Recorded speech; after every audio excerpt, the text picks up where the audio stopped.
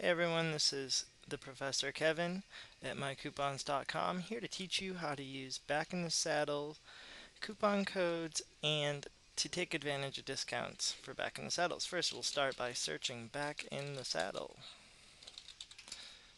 which will bring up Back in the Saddle's merchant page. Once the page is up, you can see there's a couple offers on here, and you find the one that's most enticing to you. Then click to claim, which will take you over to Back in the Saddle's website. And since it's a link and not a coupon code, the savings are automatically activated upon clicking on it.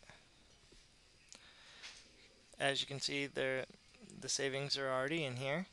And basically just add your items to the cart and proceed as normal. There's no code to enter at the end.